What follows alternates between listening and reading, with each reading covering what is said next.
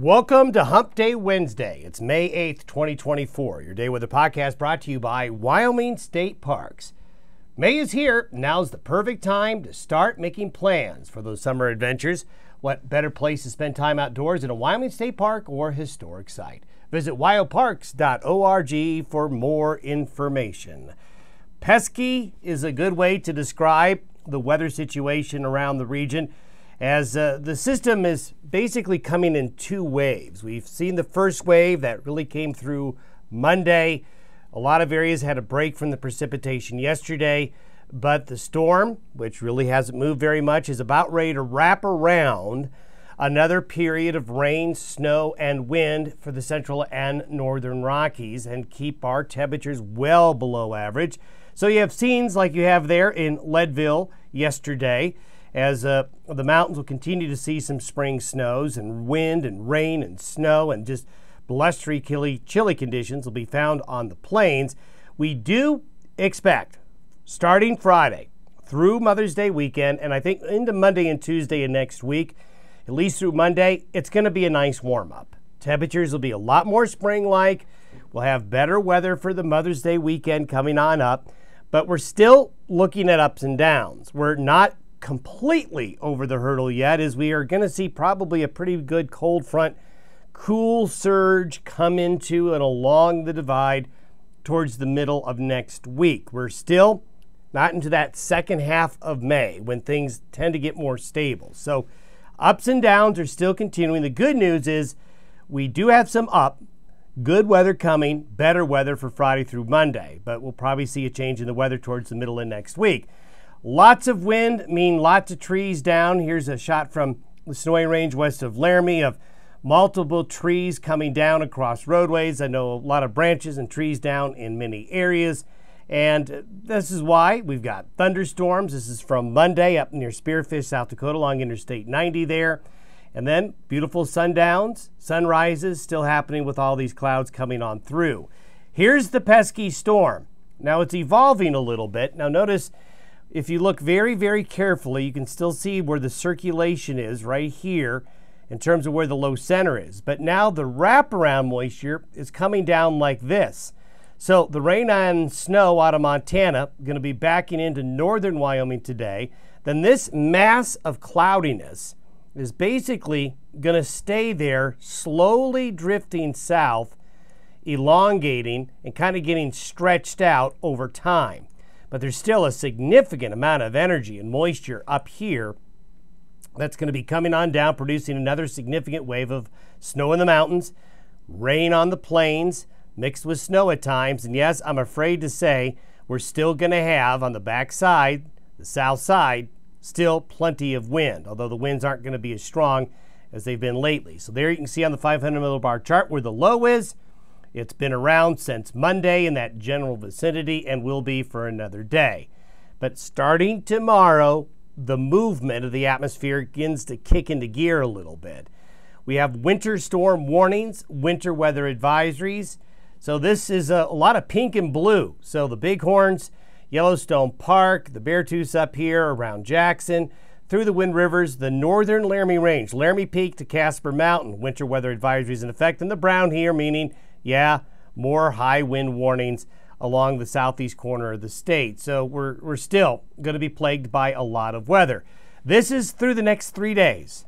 Through Friday afternoon, you can see a concentration of that heavier moisture in Montana, but it is going to be pushing back into central and northern Wyoming again.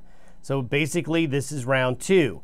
And then some moisture is going to spill a little bit further south into the Wasatch, into the south central mountains of Colorado. Going to see some moisture coming on through, lighter amounts in the down sloping along the plains.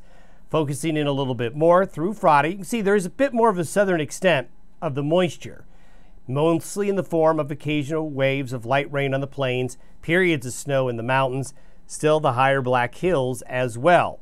Temperatures, these are the temperature anomalies by noon today. So keep the jacket handy. It's going to be chilly out there, and this is where the snow is going to fall through the next 72 hours.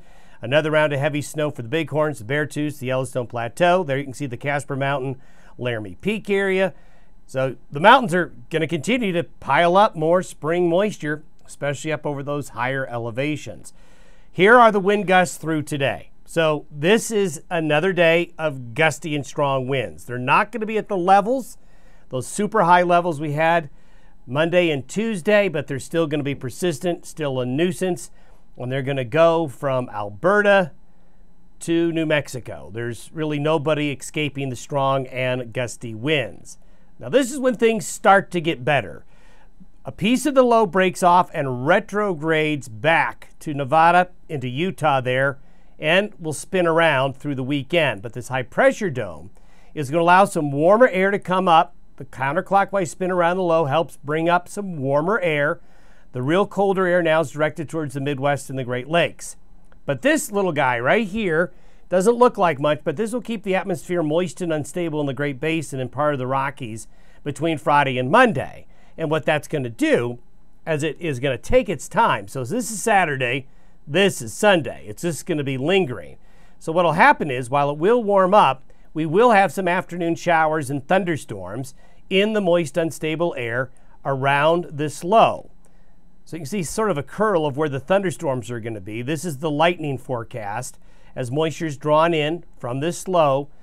It's nothing that's going to be too widespread, but there's going to be a fair amount of thunderstorm activity, especially sort of along this axis right here, as we get into Saturday, Sunday, and probably into the day Monday. So this is Saturday, this is Mother's Day Sunday. There's going to be more of an active pattern of showers and thunderstorms, especially along there.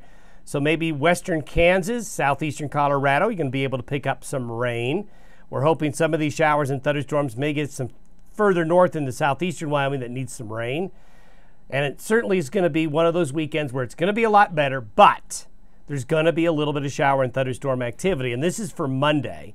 We're going to start to see a front approaching, and this will trigger a bit more in the way of showers and thunderstorms up here. This is a real spring-like look to the pattern as temperatures finally start to warm up a little bit. And here are those temperatures. These are the forecasted high temperatures by Saturday. A lot of 60s, a lot of 70s, getting better at Saturday. This is Sunday for Mother's Day. Still comfortably mild, better than what we're experiencing now. And these are temperatures by Monday, getting a little bit warmer. Look at that. Upper 70s and lower 80s all the way across eastern Montana and western North Dakota. So areas that are receiving some snow now could see 70-degree temperatures by the weekend and into early next week. Starting to really heat up in the deserts down south, as you'd expect, the deeper we get into May. However, this is where the up and downs are going to be. By Tuesday and Wednesday of next week, the high pressure ridge wants to retrograde westward. That puts it back in the eastern Pacific, which means, well, that's going to likely mean a series of cold fronts and small systems are going to come out of western Canada through. So if this transpires, the middle of next week gets colder. However, it may bring more needed spring precipitation along and east of the divide, as this will trigger some upslope and some scattered showers and thunderstorms along the east side of the divide.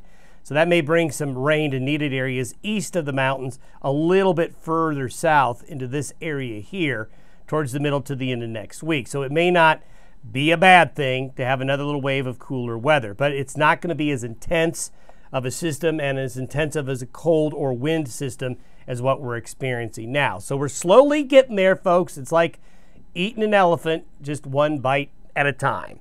Have yourself a good Wednesday. We'll see you tomorrow.